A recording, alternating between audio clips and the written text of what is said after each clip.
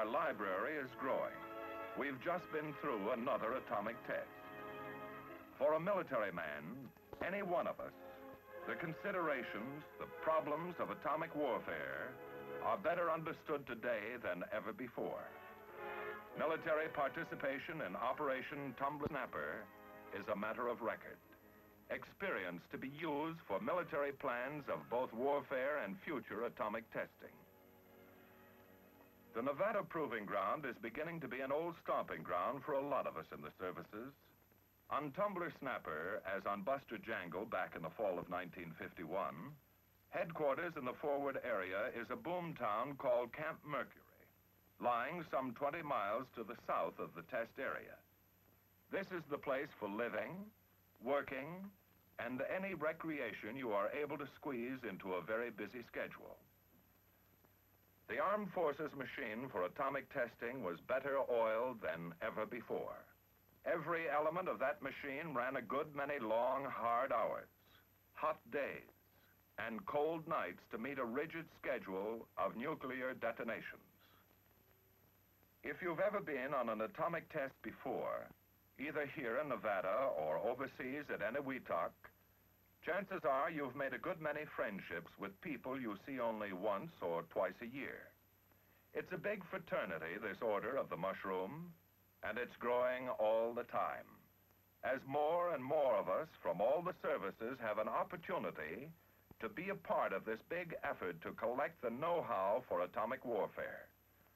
We're still on the ground floor, but the ground floor is getting a little higher on every operation. There's no such thing as a normal working day on an atomic test. The labor pains continue around the clock until the job is done.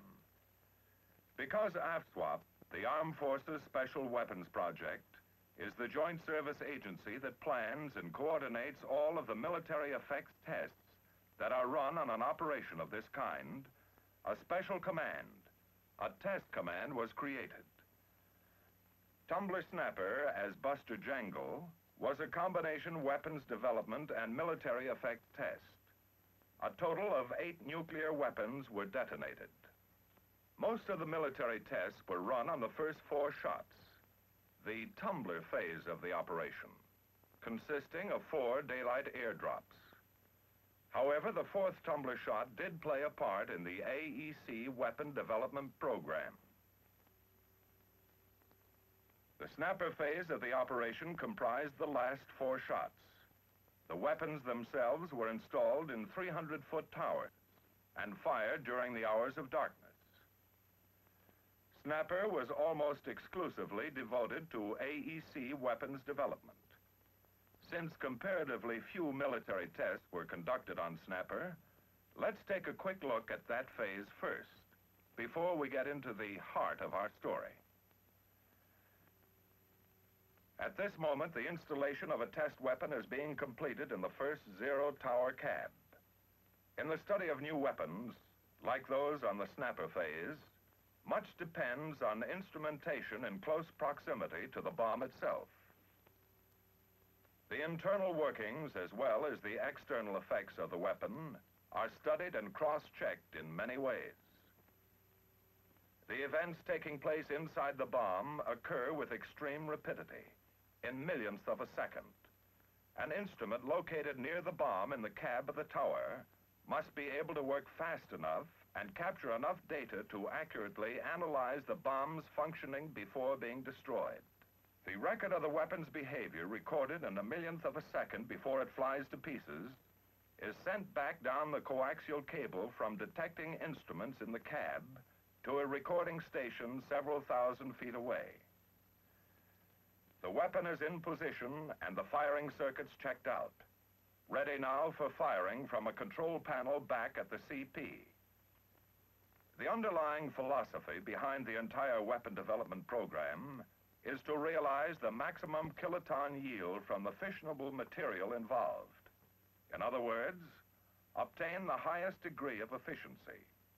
However, equally important is the continuing development of different weapon types to provide complete flexibility in delivery methods and techniques.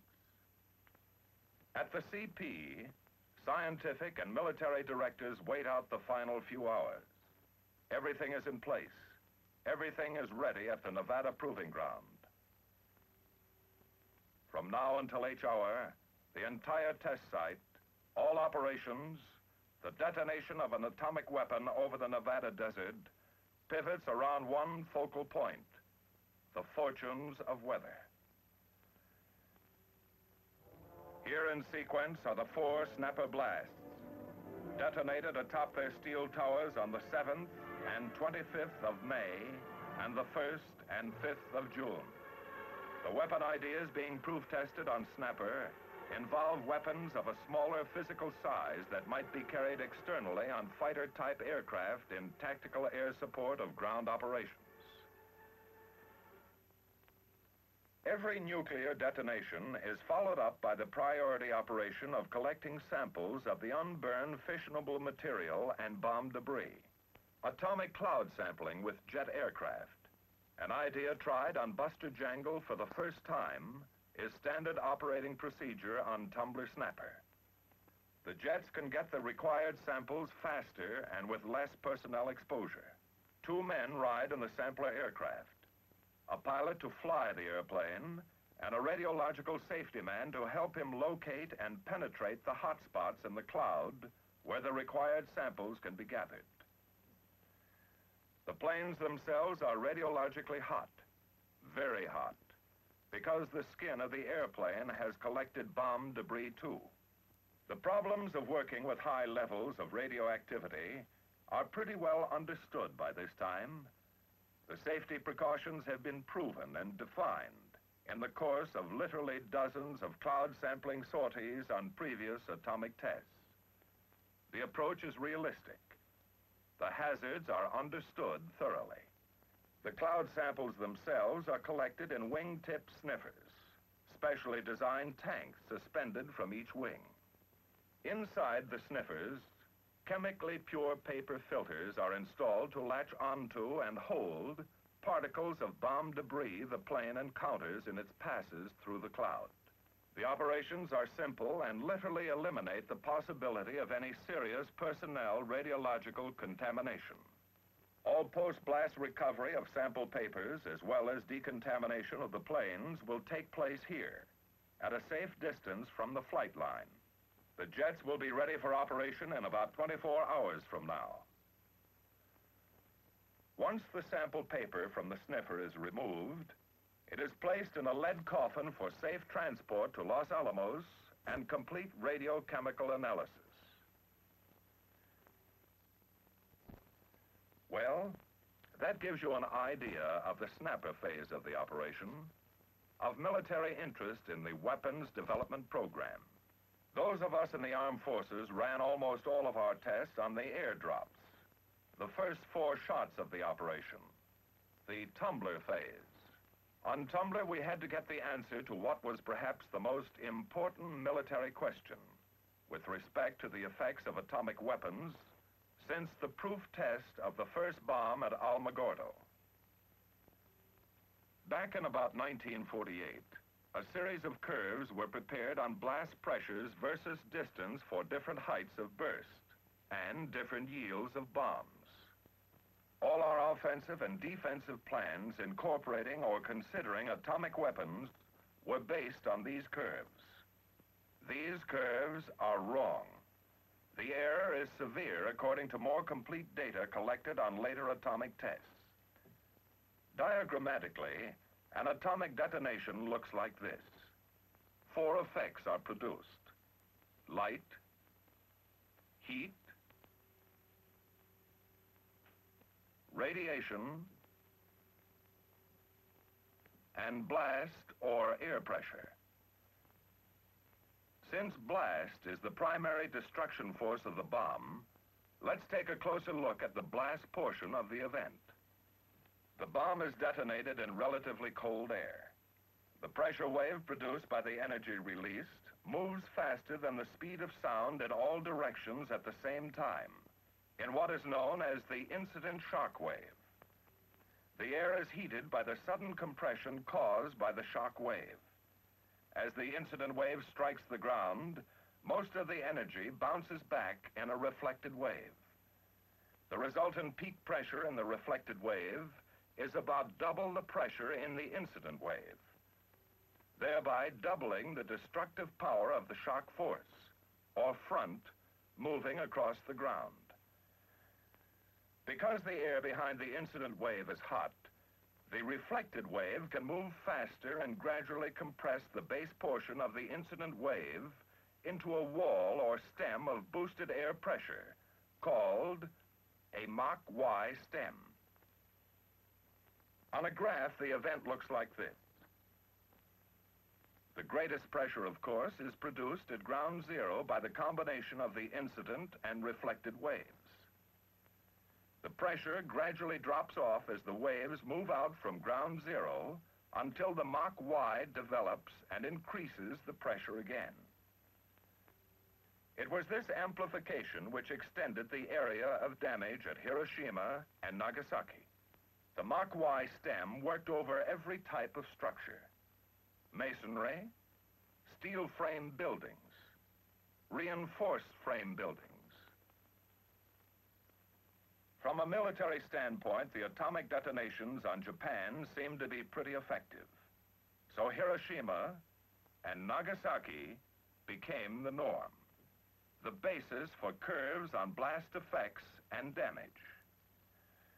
During Bikini in 1946, damage to ships in the lagoon and equipment on the beach agreed with blast damage curves developed in Japan. Theoretical height of burst curves were developed from effects observed during Hiroshima and Nagasaki, the Able shot at Bikini, and were backed up by high explosive experiments. During Operation Greenhouse at Eniwetok in 1951, men from each of the services got their heads together and dreamed up the most extensive blast study program up to that date. It involved every principal type of structure, many above, some below the ground, in a variety of orientations to the burst. It involved airplanes in the sky, parts of airplane structures on the ground, tanks, and other types of military equipment. The pre-blast estimates of damage were based on composite blast curves developed from studies of Japan and theoretical calculations. Pressures resulting from the tower shots of Greenhouse were less in some cases by a factor of as much as 2/3 than the original predictions. On the bursts of Buster Jangle, even more severe differences showed up between the predicted blast effect estimates and the actual results produced by nuclear weapons. For unknown reasons, nuclear weapons were producing, in some cases, only about 1/3 the blast pressure that we had expected. This raised some very sobering questions in the minds of military planners. We knew the energy was there, but something somewhere along the line was happening to lessen or cushion the full effect of the blast. Where and why are there such discrepancies in our blast curves? Getting the answers was our priority objective on Tumbler. Several things could be happening. For one, the shock-reflecting characteristics of the target itself might be a factor. For another, the thermal radiation might cause the dust on the ground to stir up to such an extent that it cushions the shock wave. It might heat up the ground and the air layer close to the ground to such an extent that it would alter or soften the full effect of the blast or the development of the total potential force of the reflected pressure wave. On the other hand, perhaps there is a completely unknown reason why our estimates of the optimum height of burst for an atomic bomb were wrong. So nuclear weapons were used for the purpose of establishing new blast curves at the Nevada Proving Ground in the spring of 1952. The first weapon will be detonated over Frenchman Flat, site of Operation Ranger in 1951. This is a dry lake bed with moderately stable soil and generally high thermal reflecting characteristics. The blast measurement line stretches 4,000 feet west from ground zero. 50-foot poles were placed every 250 feet along the blast line, with instrumentation running from ground level to the very top, changing the lake bed from its normally flat, deserted appearance to that of an outdoor scientific laboratory, complete with intricate instrumentation of all sizes and purpose. All of this will help determine the blast characteristics produced by a nuclear weapon over this type of target, and to extensively study phenomena occurring in the air layer close to the ground. To aid the many projects in making a more complete evaluation of their results, the Air Weather Service is installing special instruments to record wind direction, speed, air temperature, and relative humidity. This data will help by recording the exact meteorological situation around the test setups at shot time. Another instrument, known as a blast switch, will record the time of arrival of the shock front at ground level, 10 feet and 50 feet. These are installed at stations along the blast line to give us additional information on blast and its behavior as a function of time and distance from zero. The next set of instruments, Wianco gauges, located at 3 elevations on the pole, will measure variations in pressure with time and distance. Gauges on the pole are parallel to the blast line, and at ground level are flush with the earth. The gauge itself incorporates a pressure-sensitive recording element placed behind the hole in a 17-inch baffle. We're trying every angle and every gadget we can to find out what really does happen when an atomic bomb kicks out fiercely at the world around it. To get a picture of blast pressure driving into the ground, we're installing self-recording accelerometers 5 feet below the surface. At this shallow level, we hope to obtain data on movement of the shock wave, both vertical and horizontal through the medium of Earth. Other accelerometers placed to a depth of 50 feet will record the deeper responses. To get still another cross-check on the shock front or blast wave, as its arrival time is clocked by succeeding stations along the blast line, we're utilizing another type of blast measurement instrument called a Bendix gauge, installed at ground level at each of the stations. At 10 feet and ground level, we're installing dust collectors to see, first of all, if the thermal phase does kick up dust, and if so, to determine the size and density of the material that could possibly be a factor in reducing the power of the shock wave, besides absorbing and retaining some of the heat. By establishing air temperature at ground level, at 10 feet and at 50 feet before the burst, during the period of thermal radiation, and during and after the shock wave, we hope to get one check on the effect of this hot air layer on the shock wave.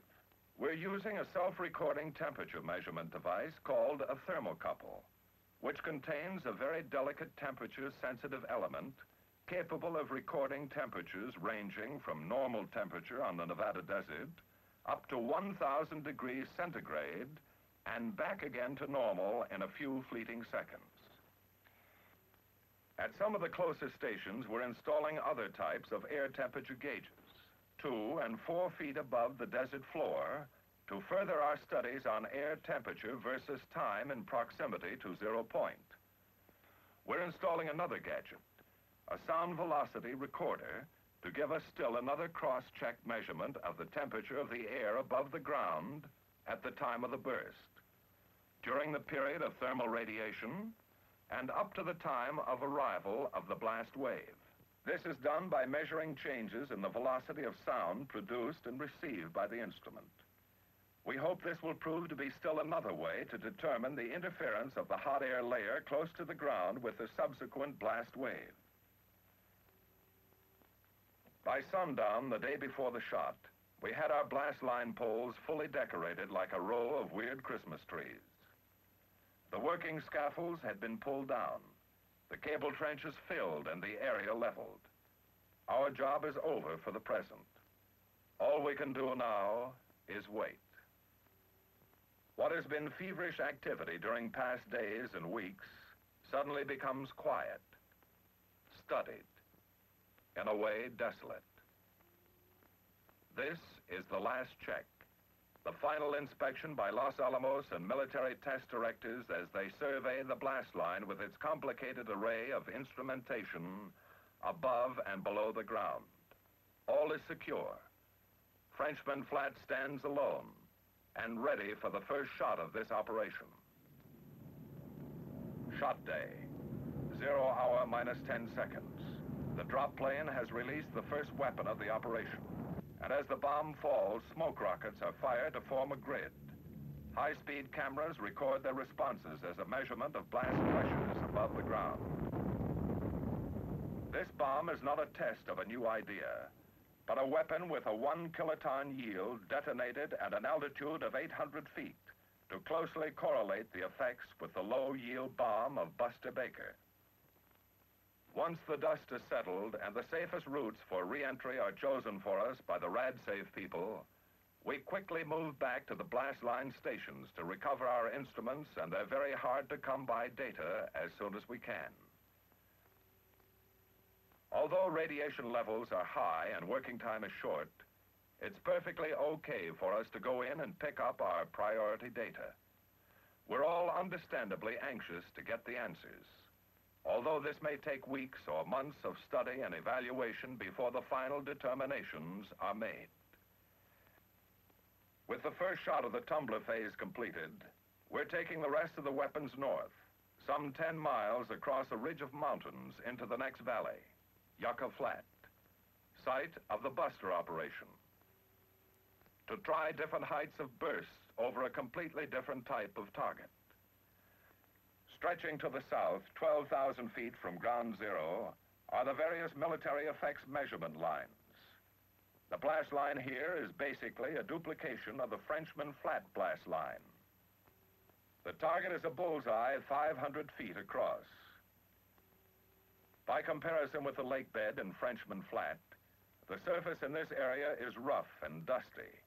By comparison with data we got at Frenchman Flat, we hope our instruments here will tell us if the thermal absorption characteristics of a target affect the shock wave. Here we will also get a valuable check on the effect of the height of burst, on the development and effectiveness of the shock wave and Mach Y stem. Tumbler, shot 2, 15 April 1952. The weapon for Tumbler, shot number 2, is the same size as the one detonated over Frenchman Flat. Yield, 1 kiloton. Height of burst, 1,100 feet. This gave us a chance to detonate the same weapon over both a reflecting and non-reflecting target. 22 April 1952. Tumbler, shot 3. Weapon yield, 30 kilotons. Height of burst, 3,500 feet. The same scaled height as shot number 2. These two tests should together provide an excellent check on the normal blast scaling laws.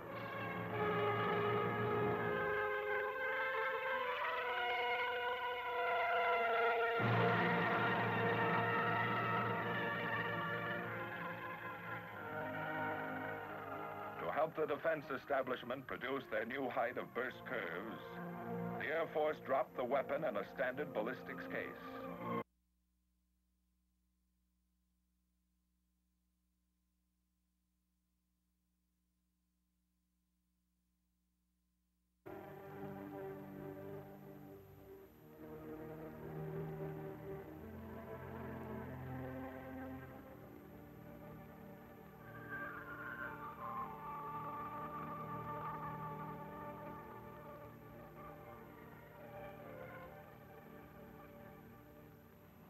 Tumbler, shot 4, H minus 1 minute.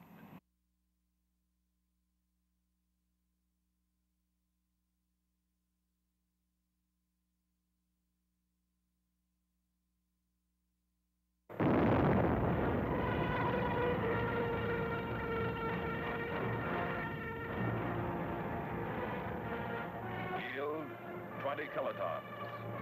Height of burst, 1,050 feet.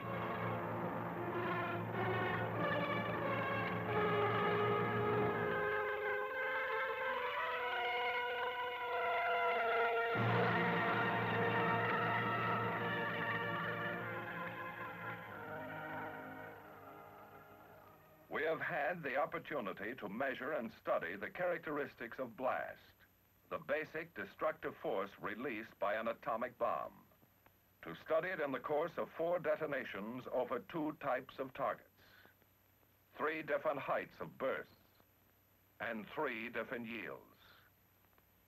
The Tumbler operation provided good experimental data on which we can base new height of burst curves for operational use.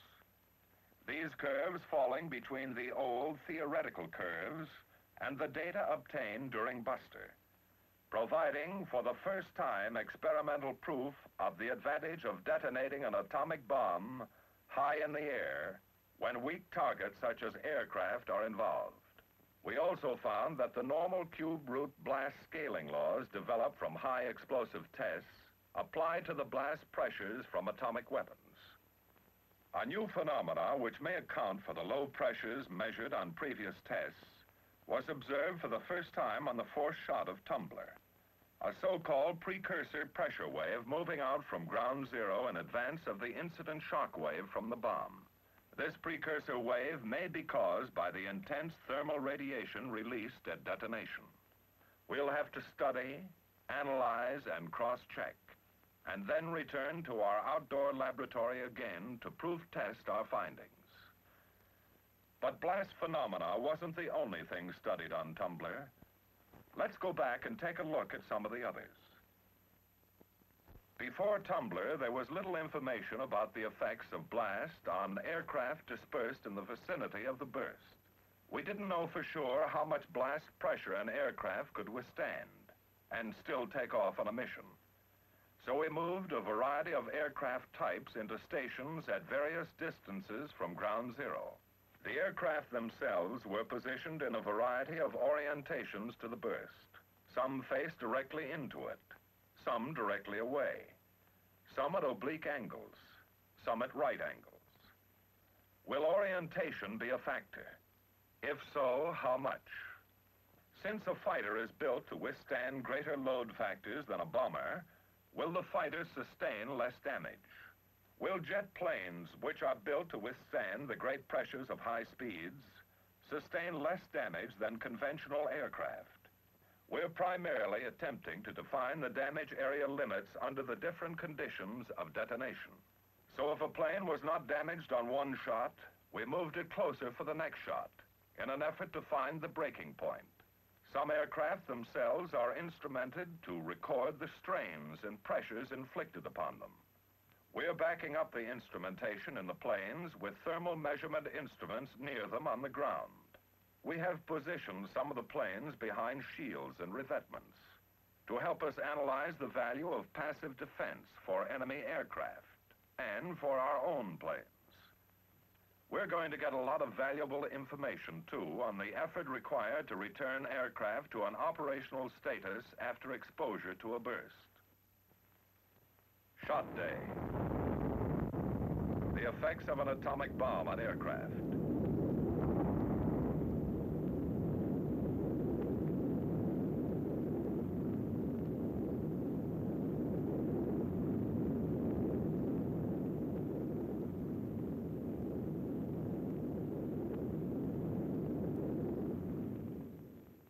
After a shot, we're all anxious to get back to our test setups and see for ourselves what happened. The data is here. It only needs to be recovered and analyzed in order to be applied to the plans and problems of atomic warfare. Among many other things, we learned that bombers do receive more damage than fighters. Jet aircraft generally sustain less damage. Planes in a side orientation to the burst receive the greatest damage. In all cases, damage is closely related to the height of burst, distance from ground zero, and kiloton yield of the bomb. Planes in some cases can be returned to operational status after exposure to an atomic detonation. Some can go into operation immediately. Hopefully, this program will give our military planners a great deal of new and vitally important offensive and defensive information. While we're trying all the time to better our position and approach to offensive use of atomic weapons, we're trying just as hard in the other direction to learn all we can about protection and defense against effects of the bomb. Normally in combat, when a man doesn't have something like a trench or a foxhole to seek shelter in, he takes advantage of whatever protection is available, such as a forest or heavy foliage. So we went to Mount Charleston near Las Vegas, selected and carefully removed some evergreen trees that were in perfect condition to bring to the test site. We've been making studies for years on the thermal characteristics in different forest situations. By pulling trees over, breaking them, and various other tests, we have developed some very reliable systems for estimating the static forces necessary to damage trees. Now we need to learn the reaction of trees to the dynamic forces and thermal radiation produced by atomic weapons. Once the trees arrived at the site on special trailers, they were carefully removed to minimize the amount of breakage and planted in concrete foundations at varying distances from ground zero. Since we know the breaking point of these trees pretty well, we're trying to place them in positions and at distances to measure how much the trees will bend under the shock wave forces. Then we know how much more it would take to break them. We're instrumenting the trees with strain gauges, scratch gauges, and other gauges. Some of our other trees are like something right out of science fiction. During the operation, they took on the nickname of lollipops. Actually, they're idealized tree models, consisting of flat metal plates mounted on steel beams. The lollipops are instrumented to help us determine the motion and bending strain on trees subjected to the fierce pressures in the shock wave. This combination of real and idealized model trees will also help us to get a good reading on the drag forces of tree crowns. Fires may be a discouraging factor too. So we're setting out a variety of things that could ignite and burn in a forest. These are known as forest fuels, materials that might carpet the floor of any forest, such as logs, pine needles, beech leaves, cheatgrass, moss, and fir needles. The blast and fire of an atomic bomb are even more dangerous in populated areas. So we're exposing specimens of common structural details, covered and uncovered wall angles, some bare, some exposed with materials that will ignite easily, approximating inflammable trash found in almost any urban area, plus various types of roofing. All of these structural components are without defects that would tend to cause them to ignite or burn. All of this to determine the vulnerability of building components to ignition and sustained burning from atomic weapons. We're also setting up cubicles or miniature buildings to relate the study even more specifically to the problems of a city exposed to an atomic bomb. To find out what ignites inside, we're installing various types of furnishings, such as wood tables and chairs. This project is looking for primary ignitions, not secondary ones from overturned stoves or damaged electrical circuits. We're also going to be able to study the interaction between thermal radiation and the blast wave, and the characteristics of the blast wave in spreading or putting out fires. Our forestry line is ready. Shot day.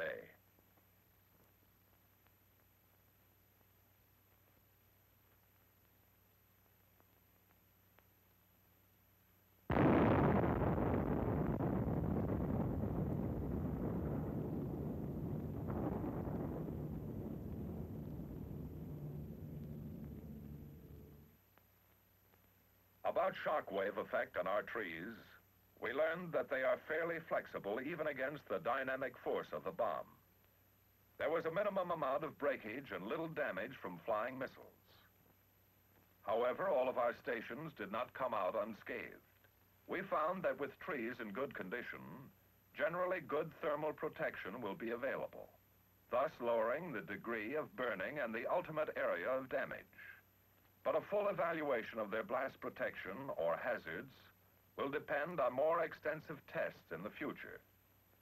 Our fuel samples were upright to provide the most ideal conditions for igniting and to help us find the limits of the bomb's ability to start and blow out fires. It is only relatively close in that the shock wave blows out a fire. Our miniature buildings and structural specimens gave us valuable data and confirmed many predictions. Sustained burning will not occur if structures in good condition are beyond the primary blast area. After the heat from the bomb has diminished, the fire will generally go out. There would probably be some ignitions through open and broken windows. Then we set out to broaden the foundation of knowledge on which we can reliably base troop participation in atomic warfare. First of all, we want to learn more about the effect of atomic bombs on the combat tools of ground troops. So we're going to let the blast work over a wide range of implements used by soldiers in the field. A cross-section of everything that rolls or shoots will be exposed in a variety of orientations to the bursts and at several distances from the detonation, from large artillery units and heavy machine guns to light weapon emplacements. Shot day, Camp Desert Rock, H-5 hours. Throughout much of recorded military history, it's clear that the effectiveness of troops is geared to their psychological attitude toward the weapons used and situations encountered.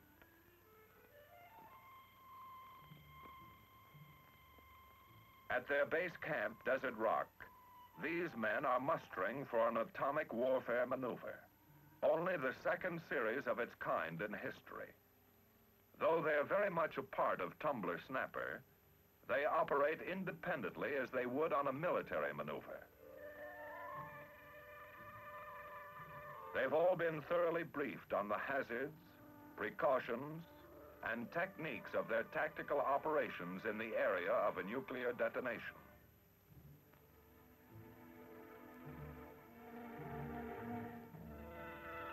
After the time check, the word is roll out.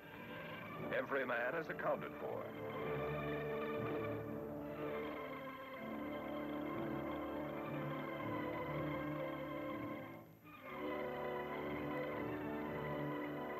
Every man has his own film badge to record the degree of his own personal exposure. Every group is accompanied by trained radiological safety monitors to be with them in the contaminated areas.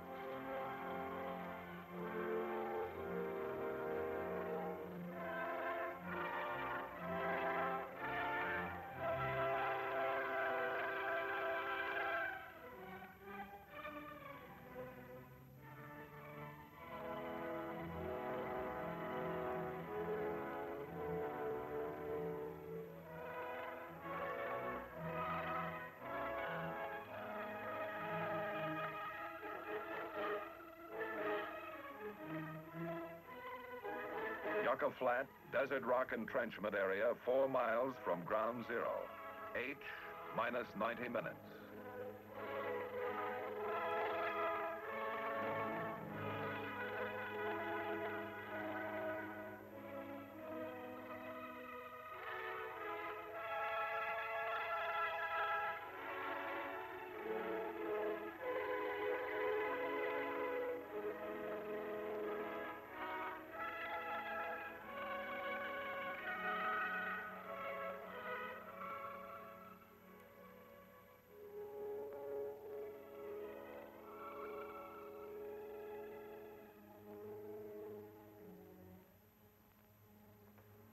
Like all too many people, both in and out of the military, before these men got their assignment for this operation, they had many misconceptions about the bomb and its effects. Some of them thought they would never again be able to have families. Some of them expected to be deaf or blind. Some of them expected to glow for hours after the bomb went off. Like so many people, many of them were afraid. They had never taken the time or invested the effort to learn the facts about what to do in case of atomic warfare. These men have been indoctrinated in what goes on and what to do when the bomb goes off. Any doubts that are left will be eliminated after the full experience of this operation.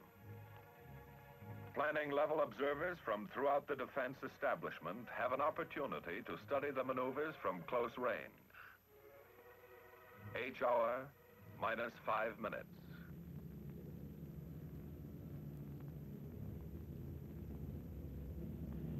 May I have your attention? The B-50 type aircraft you see overhead is the drop plane on its bombing run. The time of fall will be 40 seconds. You will hear the countdown from the bomb away until the burst time. Remain in your holds until the command raise has been given at H plus 3 seconds. If you stand up too soon, the intense light will temporarily blind you, and the heat will give you the equivalent of a severe sunburn. When the command raise has been given, stand up and lean against the rear of your foxhole. This will brace you against the shock wave, which will arrive at this point at burst time plus 25 seconds. It is now H minus 2 minutes. Everyone kneel down in your foxholes, look down, and stay down.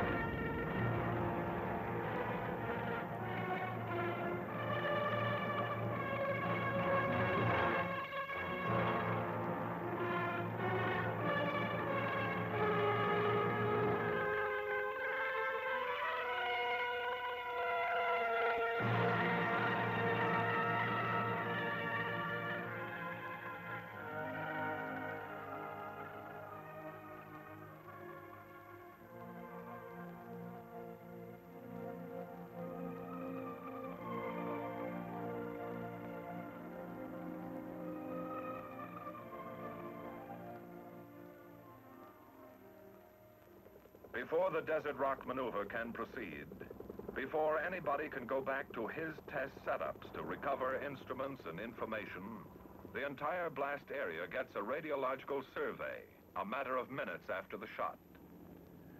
The armed forces are responsible for all radiological safety on the operation. This is very important experience for military preparedness as well.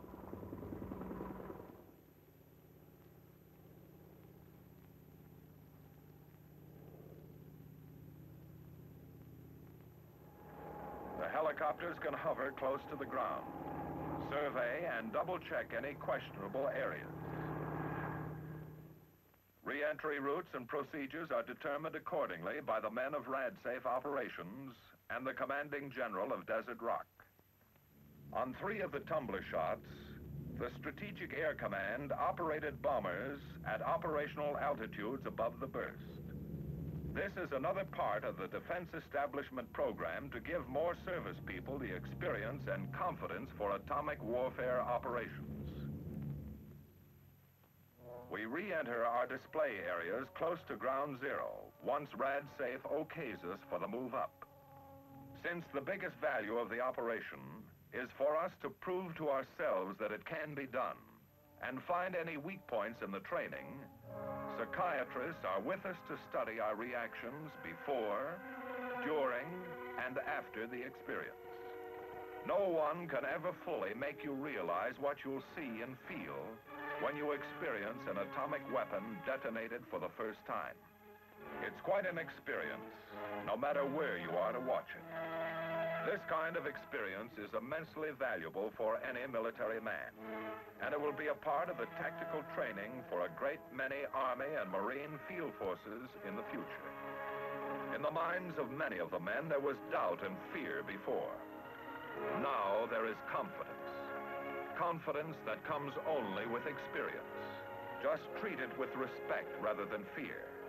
Use a little common sense and observe a few basic precautions. After the walkthrough, we move back out of the contaminated zone to our parking area. We made it, and so can anyone else who goes through this kind of operation. 3 months ago, all the gold in Fort Knox wouldn't have made us want to do it. Now we wouldn't take anything for the experience. We've proved a lot to ourselves and to a lot of other people who need to know it can be done.